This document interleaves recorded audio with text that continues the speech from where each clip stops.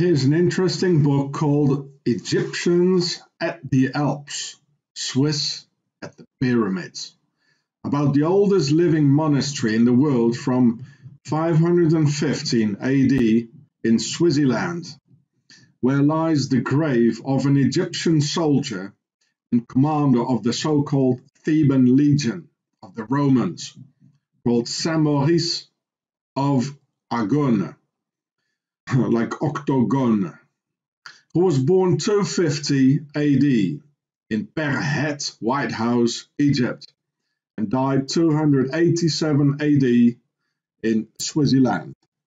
And here you can see here, the book presents the stories of Egyptian Swiss and Swiss Egyptians and the communities they build in their second home. Here, presented by a Swiss local of that town, and her name is Isis, the pharaonic goddess, and she has the Swiss-German surname of Gaber or Gaber, and quite Egyptian looking too. Now, what's going on here? Egyptians in SwiSSyland in the 3rd century AD? Well, this is what I've been telling you in my video, The Swiss Beast, Home of the Devil, and many others. Plus the pharaonic DNA found in the actual Swiss population. Here, with Pharaoh's Theban Legion of the Romans and Saint Maurice, you can perfectly see that Rome was the extension of Pharaoh, pharaonically led, and collaborated with the Swiss against the Europeans and against the white race. After the Battle of Teutoburg Forest, or the Varusschlacht in German, losing 3 Roman legions to the tribesmen on September the 9th in the year 9 AD. Pharaoh's Rome understood how dangerous the Germanic tribes were and that they needed another strategy. The tactics of infiltration, as Kennedy said. And this historic reality only shows the tip of the iceberg peeping out in the open, with the most dangerous part hidden under the water. I tell you, millions of ancient Egyptians of all classes, including the pharaonic one, made it to SwiSSyland, their not very neutral fortress in the mountains, slowly expanding into Europe for the Great Replacement. The Germanic warriors were the fiercest warriors in history, and the only ones who ever successfully stood up against Pharaoh and their Rome, and who finally ransacked Rome on August the 24th, 410 AD. This is why today, 2000 years later, they have decided to completely destroy Europe through massive immigration, and after 2 world wars, the 30-year war, and the 3rd one coming up. So how come these Egyptian Romans could be in the middle of the Germanic territories, if not having some help somewhere by the locals? So here you can see a map of Europe like 1500 years ago, and this is Switzerland. Here you see the Alemanni, the Alamans. That's why they speak not Celtic in Switzerland, but they speak Swiss German. German, eh? Alemannic German. It's an Alemannic dialect, like an Alsace here. And so, in fact, the Swiss Alemannic tribes were the first Germanic tribes to collaborate with the Romans, joining the Roman legions, helping with that terrible genocide on the Celts in the Bello-Gallico or Gallic Wars in France, and killing all the Helvetics in the Alps. So my question is, how can a Roman mass killer out of Pharaoh's Egypt become a saint? Like this one here, Saint Maurice from Switzerland, out of Egypt. It's like mass murderers like Henry Kissinger getting his Nobel Peace Prize in 1973 by the Norwegian king and his Pharaoh's aristocracy. The terrorist Nelson Mandela in 1993 and Yasser Arafat in 1994. Or Cistercian Saint Bernard de Clairvaux of the Templars, also a bloody, and I say very bloody saint. So here you can see the ancient monastery where Saint mass murderer Maurice has been buried here in SwiSSyland, where the Egyptian Romans went to in their conquest. Saint Maurice became a saint because he allegedly refused to kill Christians.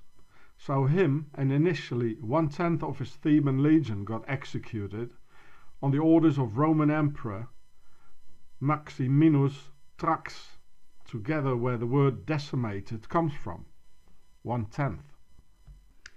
Just another Swiss fairy tale, as William Tell, written by the German aristocrat and Freemason Friedrich von Schiller in 1804.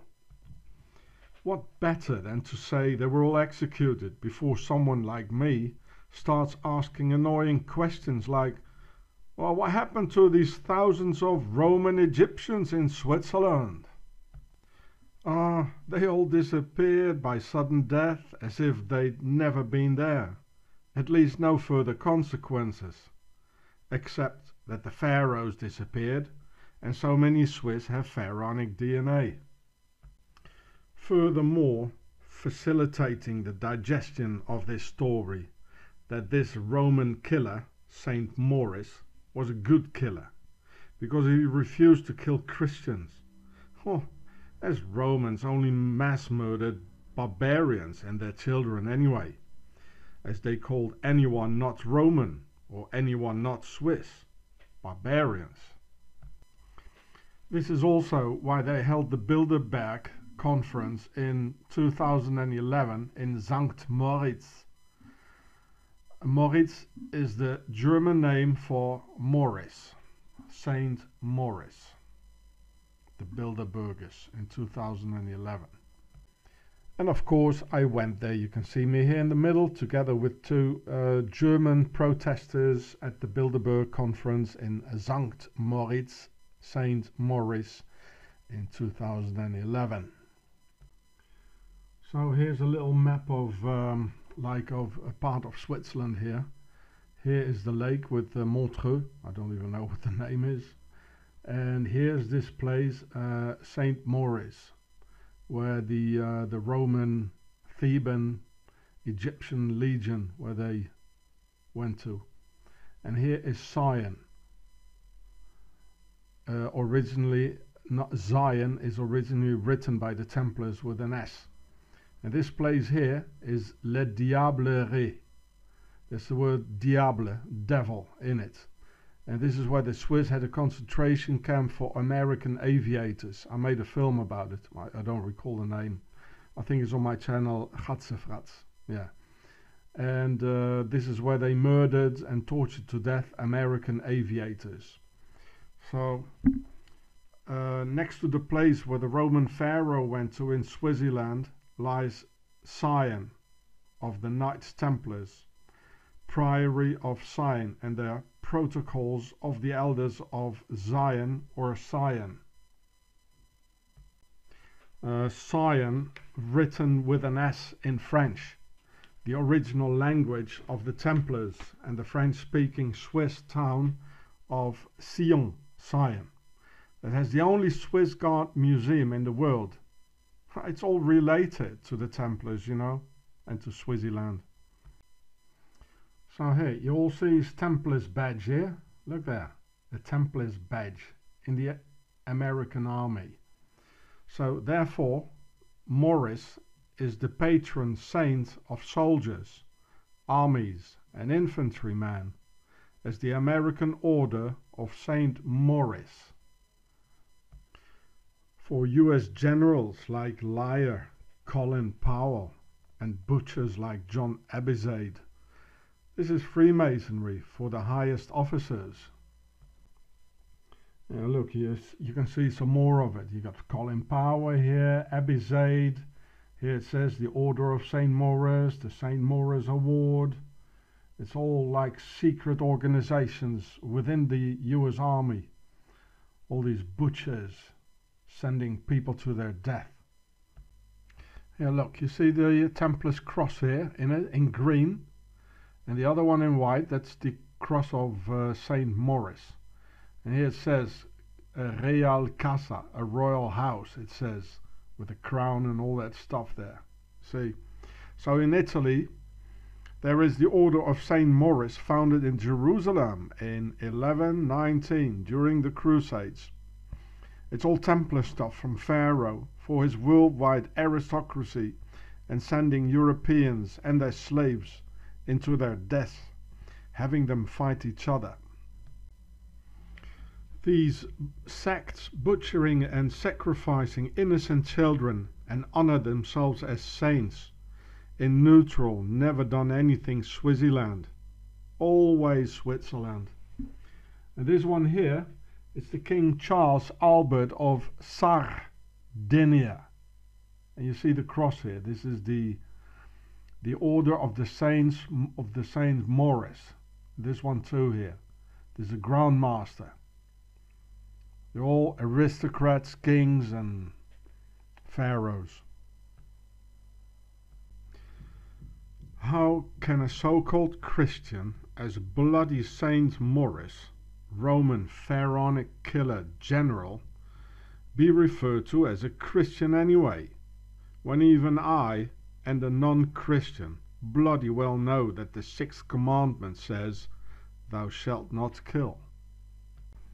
And killing was his trade of Saint Maurice of Switzerland in an imperialist war, slaying Celtic families for the pharaonic expansion, being a saint for Pharaoh only.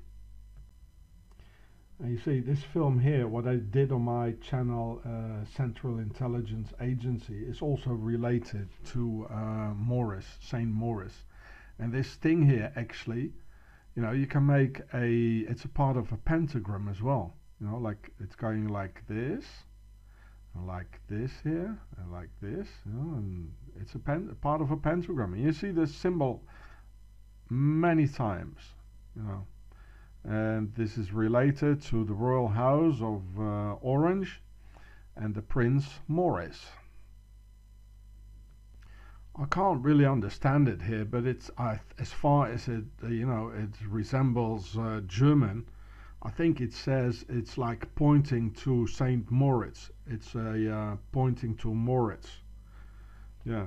So therefore, Saint Maurice, is a saint for the worldwide aristocracy, calling their sons after him, like Prince Moritz here, with this satanic stuff of his here, or the islands of Mauritius and Saint Maurice, or the incredible amount of nobility around Saint Maurice and its various orders, as the Brotherhood of the Blackheads here, with the Templars cross in the Baltics, where the Templars called themselves the Teutonic Knights, being dressed in black, and in the end it became Prussia. Saint Maurice, their hero of Pharaoh's infiltration of Europe, like a Trojan horse mixing with Swissy to fight us as a virus, and a bloody saint for the pharaonic conquest and expansion, butchering our children. The main problem with all the religious hocus pocus is that their followers are so obsessed with the invisible realm that they can't see the visible anymore. This is the magic spell around Pharaoh's religious wing. Our masters celebrate their killer Saint Maurice on September the 22nd, autumn equinox, the day on which the harvest gets celebrated, in this case the harvesting of the Europeans and their souls. But hey, they make nice pharaonic music, as here of the Swiss-American Fichter brothers, and as I recognized their Swiss-German surname, I wrote them a mail asking them if they were German for discretion, and they replied what I expected: Swiss-German.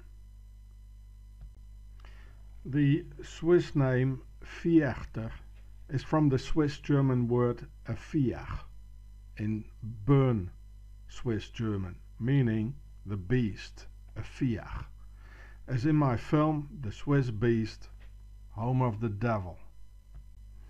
And this video will explain to you how come US-born Swiss Americans are automatically inspired by pharaonic ancestral tunes engraved in the genetic code next to what God knows else on charming Swiss Egyptian abilities.